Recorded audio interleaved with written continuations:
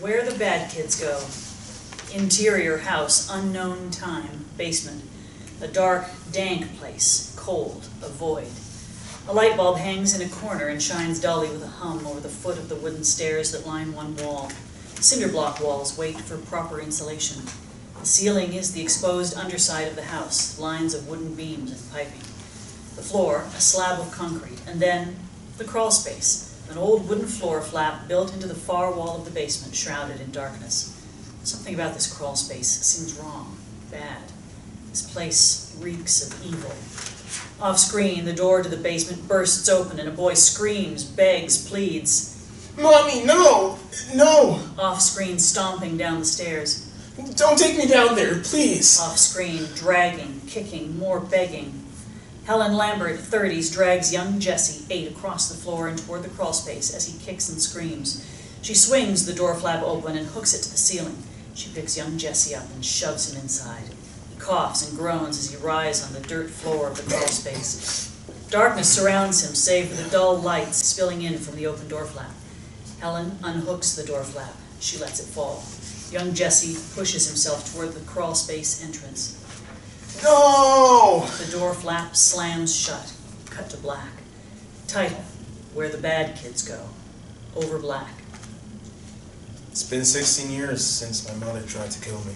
Interior house, night. Helen's bedroom. Helen sits upright in her bed. She's thin, getting pale, and has bags beneath her eyes. A liquor bottle sits on her bedside table.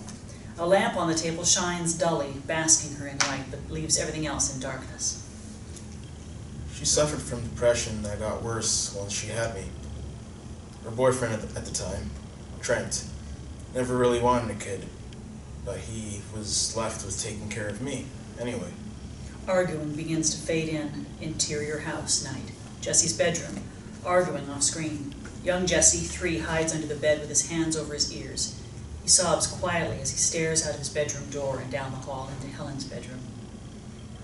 My mother once told me that one night, when I was 3, they became tangled in a heated argument. Helen's bedroom.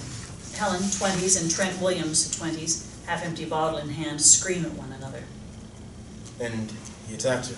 Smash cut to Trent on top of Helen, hands wrapped tightly around her throat. She claws at his arms, tries to pry his hands off, chokes and wheezes. Police sirens fade in from outside of the house. Trent hears them and jumps off of Helen, who rolls over and continues to cough for air. He runs to the window and opens it. He hops out. He runs into the darkness of the night. He was found 2 days later. He served in prison and was slapped with a restraining order of 350 feet. As he disappears into the night, everything fades to black. Over black. The attack only made her depression worse, which made her alcoholism worse, which ultimately made her behavior worse. Interior house, over time. Begin montage. Kitchen. Helen backhands young Jesse, which nearly knocks him onto the floor. Cut to hallway. She yanks him forward. He trips over himself and smacks into a wall and onto the floor. She kicks him toward his bedroom. Cut to basement. A flash of young Jesse's frail body as it tumbles down the basement stairs. Helen begins her descent down the stairs into the dark basement. And then one night, she tried to kill me. End montage. Interior house, night. Jesse's bedroom. Young Jesse, 11, sleeps in bed. He tosses and turns in his sleep. He shoots up, awake now, and looks around his room. He stops his gaze at a dark corner. Someone stands there. It's the silhouetted figure of Helen, 30s, skinny and frail. She shakes almost uncontrollably and whispers incoherently. Helen steps forward.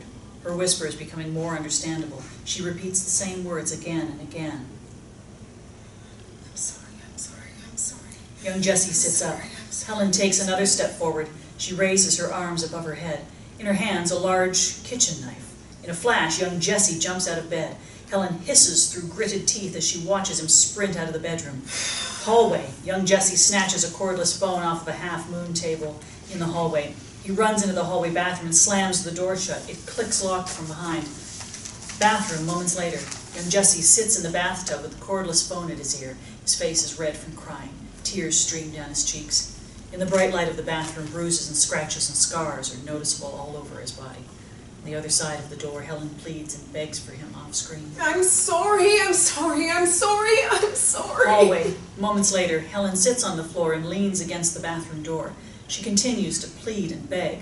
Behind Helen, police officers enter the hallway with guns drawn and flashlight beams on her. They bark orders at her. One police officer picks her up off the floor and handcuffs her. Another officer shines their flashlight onto young Jessie's bedroom. The knife glimmers on the bed.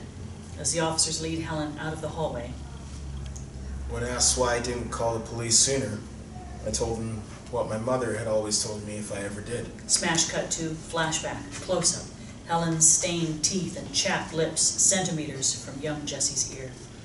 I'll slit your fucking throat open the moment they arrive. Back to scene, living room.